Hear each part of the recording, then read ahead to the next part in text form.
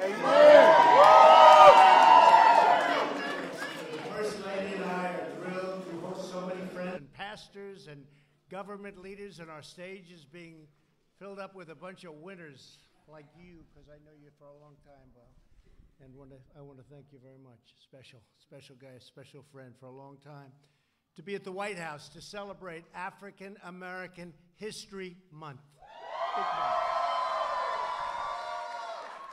Do you like the White House, right? This is the place, right? You know that. We're also grateful to be joined by our wonderful Vice President and Second Lady, Mike and Karen Pence. Hi, Mike. Hi, Karen. Mike, come on over here. Come on over here. Get up here, Mike. Come on, Karen. What a job they do. Today, we're here to honor the extraordinary contributions of African Americans to every aspect of American life, history, and culture.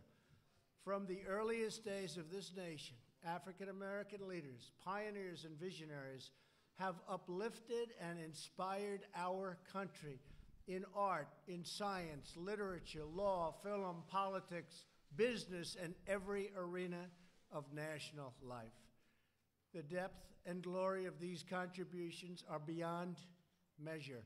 You know it, I know it, and everybody knows it. We especially pay tribute to the African American heroes who have sacrificed in the name of freedom, equality, and dignity for all Americans. Thank you.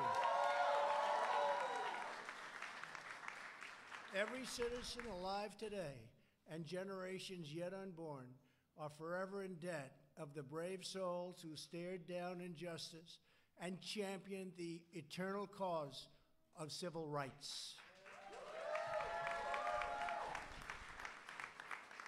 We're joined for tonight's ceremony by many distinguished guests, including Surgeon General Jerome Adams. Where's Jerome? Jerome, get up here, Jerome. Come on, Jerome. Thank you very much. Hi, Jerome. It's been a little while, huh? Thank you very much. Great job you're doing. I'd also like to thank all of the members of my cabinet who are in attendance. We have a lot of them here tonight, and I want to thank you very much for being here. You're doing a great job. You just take a look at our economy, stronger than it's ever been before.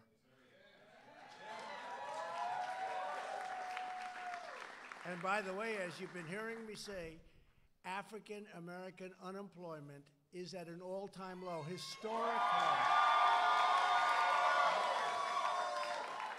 The history of our country, it's never been better, so that's a great thing. Thank you all as well to the young African American activists who are here today. You are really and truly the leaders of the future, and get in there and go get it. Since the beginning of our republic, African Americans have given their heart, their love, and their very lives to the pursuit, and you know this better than anybody. You have worked so hard. I guess when you get right down to it, we're all working very hard. But the pursuit of liberty and justice for all. During the Revolutionary War, African American soldiers fought at the Battle of Yorktown and helped our nation gain independence. In the next century, Frederick Douglass, Sojourner Truth, Harriet Tubman, and countless others risked everything to end the evil of slavery and secure the sacred blessings of freedom. And here we are all together in the White House. This is a great thing, right? This is a great thing.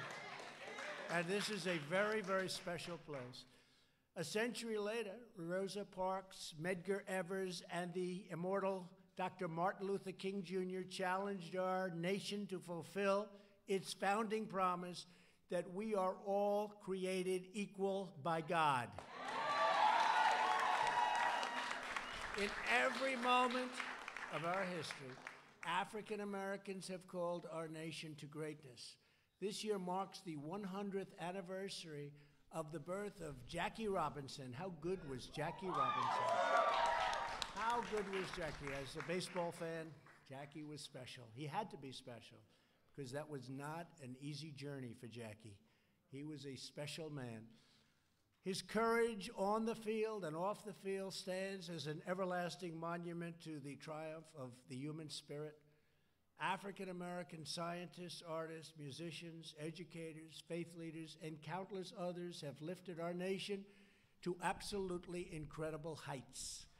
Today, we thank God for all of the blessings the African American community continues to give our nation, and we pledge our resolve to expand opportunity for Americans of every race, religion, color, and creed.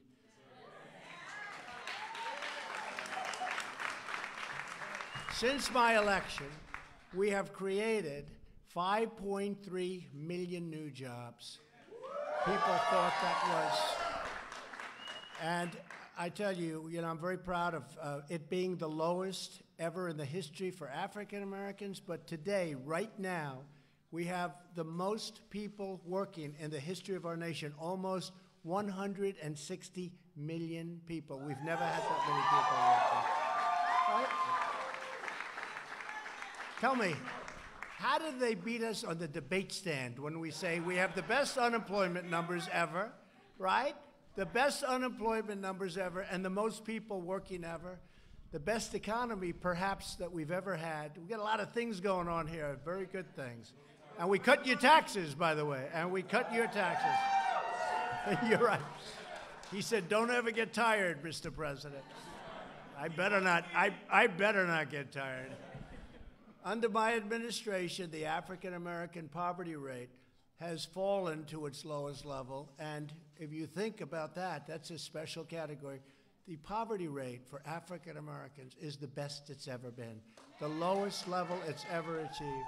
Nearly 1 million additional African Americans have found new jobs. As a really, and I think this we can really attribute it to regulatory cuts or as a result of our tax cuts, the largest tax cuts in the history of our country. More than 8,700 distressed communities are now designated as opportunity zones. And Mike Pence was just in South Carolina, and he was talking about those incredible achievements, Karen, the incredible achievements that have been made with Tim Scott and everybody on the opportunity zone. And we're bringing in new investments and jobs to places that really needed them most, places that were forgotten. But they're not forgotten with us. Through our pledge to American workers, we've secured private sector commitments to provide 6.5 million new jobs and trading opportunities, and that also is an absolute total record. That one is an easy one by a lot. Just months ago, we passed groundbreaking criminal justice reform.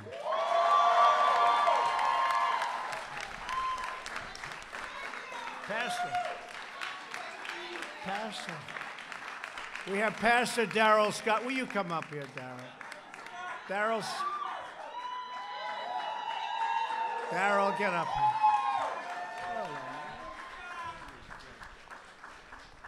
He's always defending me on television, and I'll tell you. You want somebody to defend you, this is about as good as you can get. He is brutal. Sometimes they say, you're a pastor, you're the toughest pastor I've ever. Thank you, Darrell.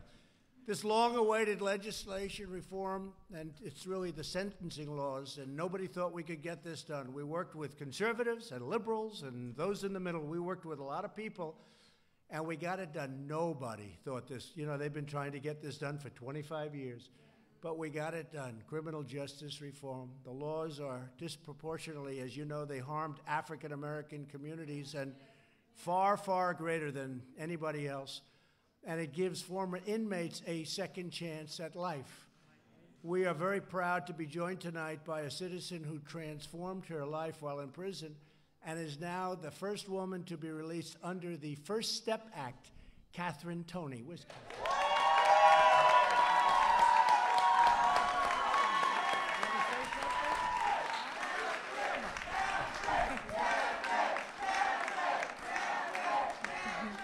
Yes, I just want to thank the president and everybody that worked so hard, Jared, for working so hard on this prison reform First Step Act, because if it wasn't for them, I wouldn't be standing before you all today.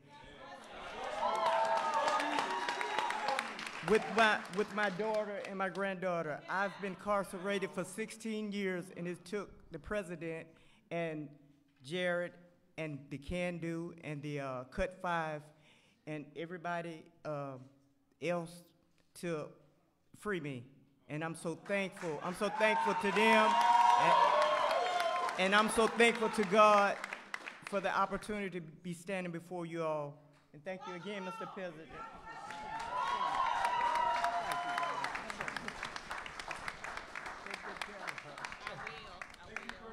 That's so nice. And I'll tell you, as far as criminal justice reform and other things, Jared, thank you. What a great job. What a great job. He doesn't want praise. He doesn't want praise, but it was so nice to have you come up and just say, and Jared, thank you, like your best friends. You probably know him a little bit. Yes, I do. It's incredible. He's incredible. It does so much. Thank you, Jared. That was amazing. That was a great tribute to you. During the State of the Union address, I also called on Congress to pass school choice.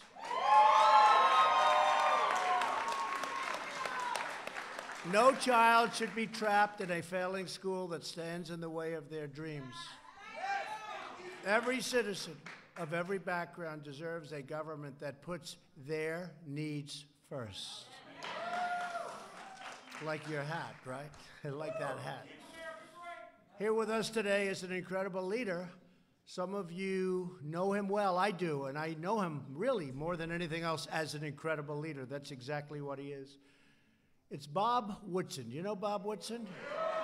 You will, because he's got an incredible story. Bob joined the Air Force in the 1950s. You don't look that old, I'll tell you that.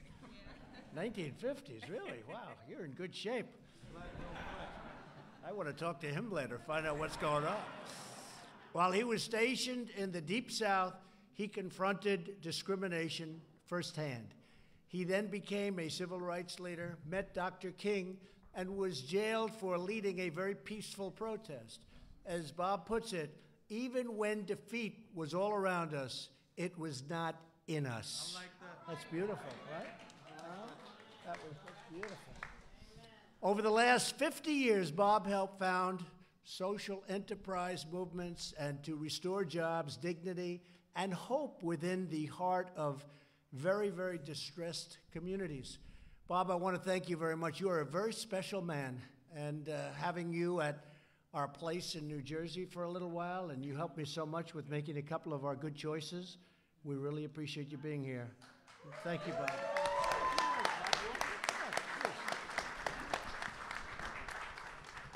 I just want to thank God and also President Trump for turning the tables over in the temples.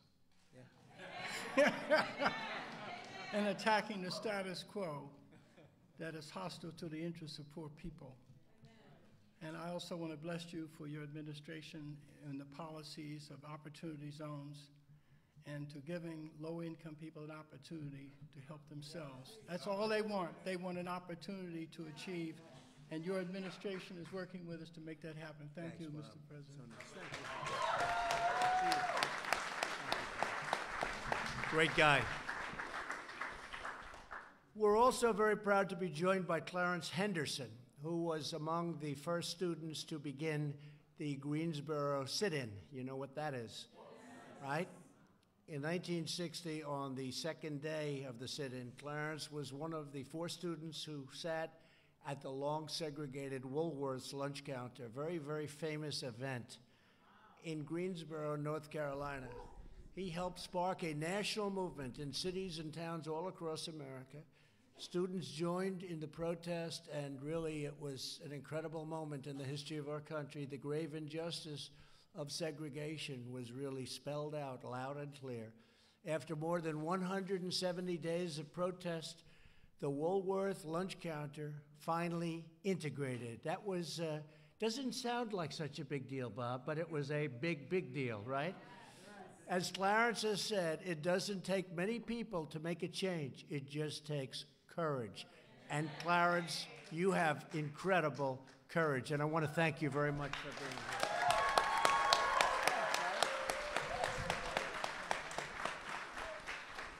I am delighted to be here with the president. You know, Nehemiah was told by God to build a wall, and that's what you're doing. Amen. It is indeed a pleasure to be here with you this evening and to share this great hour and this great time. I continue right now with the Frederick Douglass Foundation of the State of North Carolina and the President, and we're still moving forward to change America and make America great again. Thank you. Thank you very much. Thanks, Larry.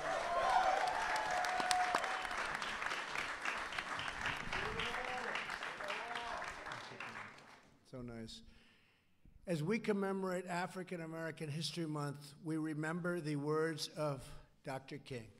In 1964, he said, "When years have rolled past, children will be taught that we have a finer land, a better people, a more noble civilization, because these humble children of God were willing to suffer the righteousness' sake." And you know, nobody said it better than Dr. Martin Luther King, and few people had words so beautiful as Dr. Martin Luther King Jr. Don't you agree? Don't you agree, Bob? He made us all look maybe not quite as good. Great man. Today, we remember the heroic legacy of African Americans who bravely battled oppression to usher in a bright new dawn of freedom. It's exactly what you're doing. And you are at the forefront. You know, this is a new age. This is a very exciting time. It's a very exciting time for our country. Our country is respected again all over the world. They are respected like we haven't been respected in many, many years, I'll tell you. And thanks to you also, and thanks to you. Look at the progress that you've made. Look at those numbers that I gave you before with unemployment and all of the other numbers that we have together. So we pledge in the honor of our great African American community to build a future where every American child can live in safety, dignity, liberty, and peace. As Americans, we all share the same dreams, the same hopes, and the same magnificent destiny. We are now and will forever be one people, one family, and one glorious nation under God. I want to thank you all. I want to God bless you. I just want to say God bless you all, and God bless America. Thank you for being at the White House. Thank you.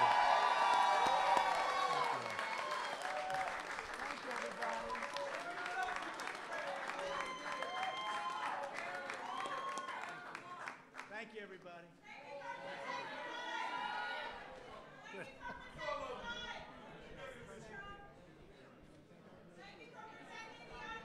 Well, she's over here. Thank you. Wave at her. She got the cup.